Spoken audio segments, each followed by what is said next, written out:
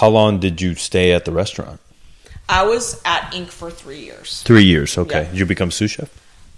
When I was on Fish Station, yeah. Okay. So I got promoted to sous chef 3 months in. Ooh, okay. 4 months into opening. Mm-hmm. So you were a badass then, at that time. It's all right. You can do it. You can toot the horn. That's fine. That's fine. That's fine. That's fine. So 3 months in, you're sous chef, and you're working with these cooks, and now you're their boss. How did that dynamic work out? Is it pretty easy for you to assume a leadership position? No, I think it's always hard when you when anybody gets promoted from within. Yeah, and you're kind of moving up the ranks. It's always hard because you have prior friendships with a lot of these cooks, and so when you're now having to tell them what to do, it's always a little difficult because you're always going to have some sort of pushback from some people. Yeah, and so I mean, you kind of have to just gauge the situation with a lot of these people. So yeah, it was. I'm not saying it was the easiest job because we definitely had some hard moments where. I mean, at the end of the day, like, these people are your friends, but you also have to manage them at the same time. Yeah, for sure. Yeah. That's a really hard line to draw. Yeah, it was also like a huge learning curve, too. Yeah. Because you start learning that you can't hang out with them. No, for sure. And I've definitely had that talk with Cole and Michael a few times about that, too. Because obviously, we always hung out after service, and I mean, it got to a point where it was like, yeah, you can't really hang out with them because you have to kind of separate yourself as a manager from them. Yeah. Yeah. For sure. Because it's like you try to reprimand them, and then they're like, no. Well, we're going to hang out after work anyway, so like, no. Yeah. You know what I mean? Like, you're not going to get mad at me right now because, Yeah, that can become challenging. For sure. What made you want to kind of get away from Inc? Actually, when I left Inc, it was to do Top Chef. Okay. And it's actually kind of funny because it's I never really thought about doing that. Yeah. How did it first come up? I know Michael always joked around like, "Oh, I'm going to sign you up for Top Chef all the time." I'm like, "I don't want to do TV." Like, I don't want to do TV. And actually, one day he actually did sign me up to do the show called Knife Fight. Do you remember that show with Elon? With Elon, yeah. Whoa. Yeah. And Drew Barrymore. I think she. Yeah. There was an actress in there somewhere. For sure, yeah. And why'd that show get off? I don't know. It was such a fucking awesome show. It was an awesome show. It really was. I still talk to Elon, and I'm just like, yo, I'm like, you need to bring this show back. Yeah. Because it's just fun, like just a bunch of people getting together and cooking fun food. Yeah, and talking shit and just drinking and fucking yeah, it was awesome. But yeah, so Michael had signed me up to do not Top Chef. He had signed me up to do Knife Fight. Yeah. And he was out of town at the time, and he had texted me. He was like, "Hey, are you ready?" And I was like, "Ready for what?" And he's like, "You're doing Knife Fight tomorrow." And I was like, "Dude, what?"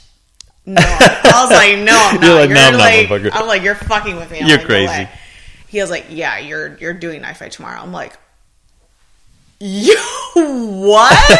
I'm like, first of all, I've never seen the show because I don't have fucking cable. Yeah. Like, you're a struggling cook. Like, you're not watching TV. It's like, chef, I'm working all the time. Like, what is this Knife Fight? I'm like, what is this? So I was obviously like, I was familiar with the show, but I had no idea what the concept was.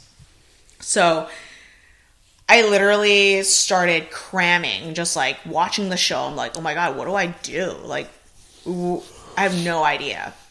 And, I did the show and whatever, I won. Who'd you go up against? I went up against Brian Husky. Whoa. So he had done Top Chef prior to my season. So he was on the New Orleans season. Yeah. Yeah. So I was just kind of like and then shitting bricks at this point. I'm just like, oh my God. I'm like, and then I'm you fucking whoop going that up ass. against someone who's been on a competition show before. I'm like, I'm fucking losing for sure. And then you I'm whooped like, his ass. I don't know that I whooped his ass, but spanked it lightly. I mean, I just did what I did. Yeah. I did what I could.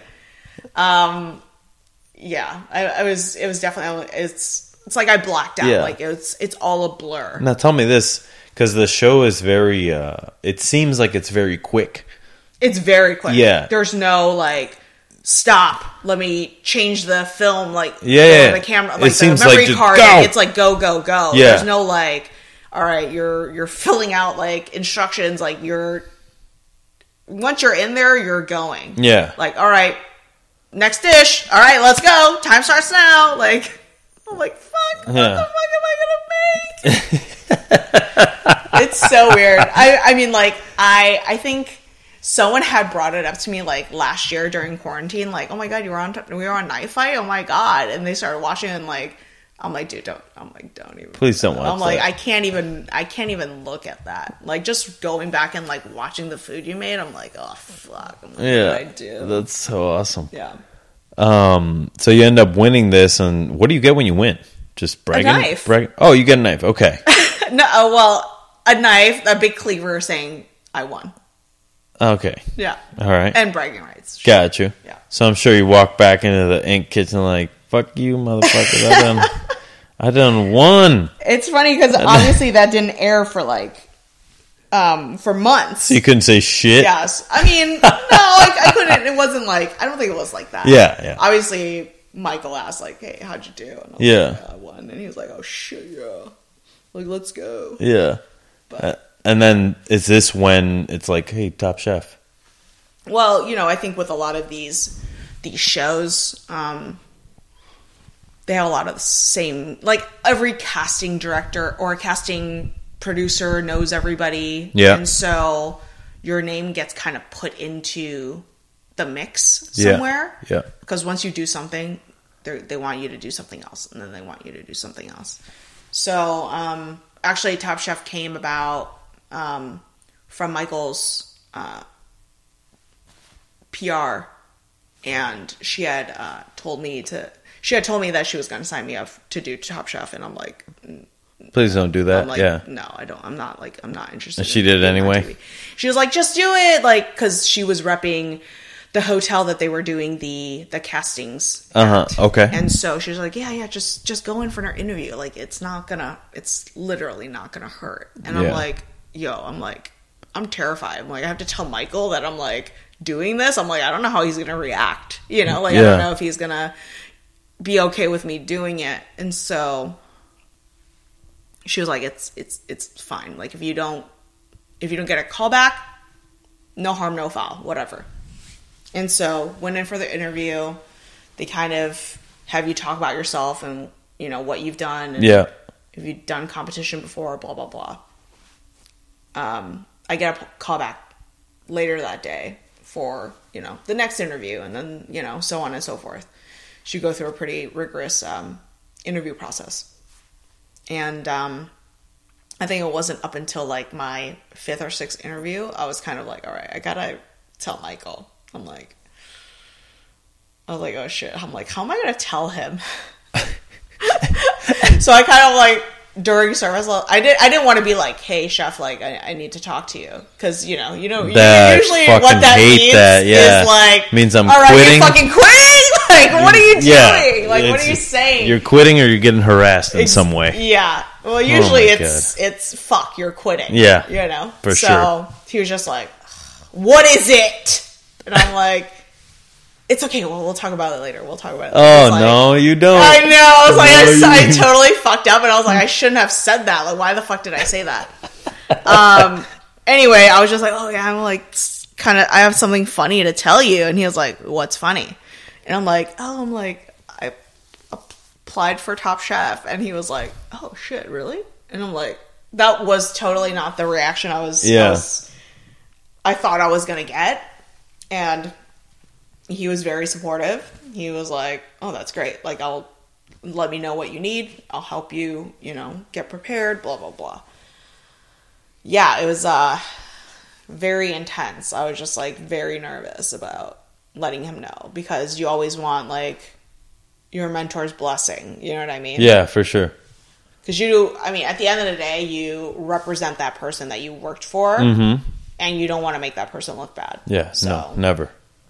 Yeah, so I was very like, all right, well, I need you to tell me that you're okay with me doing this kind of thing. I think embarrassment is the biggest motivator in the culinary field.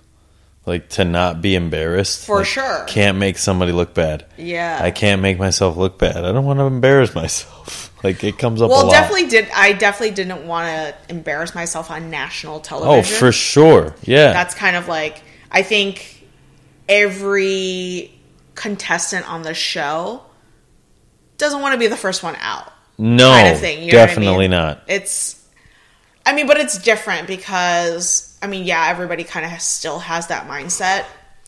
But I think at the end of the day, like, competition's not for everybody. No, it isn't. Yeah. Every chef works differently. Some people need to think, I'm not good with thinking on my feet per se. So, like, quick fires were never good for me. So I never necessarily I won one quick fire out of the entire season. Yeah. So, like, quick fires were not for me. I was just like, oh my God, like, what the fuck am I going to make? Did you prepare for the show at all? Did Michael, when he told you he was going to help you prepare, like, what was that? He definitely gave me some sound advice. Told me, obviously you have time constraints. Don't do something so over the top that you're not going to be able to finish. Yeah. You have to be realistic about, what you're trying to make and the amount of time that you have to prepare it. And honestly, like, that's probably the best advice that I got, is not to do too much, because you only have so long to make whatever you're going to make. Yeah. Yeah. Heard that. There wasn't any times where he, like, gave you ingredients and was like, you have 20 minutes. No, we did a lot of that too. Okay, got you. Okay. But I had, like, my cooks do that for me, like, kind of like chop style, like, oh, go gather some shit. Yeah, and just bring it to me. Yeah.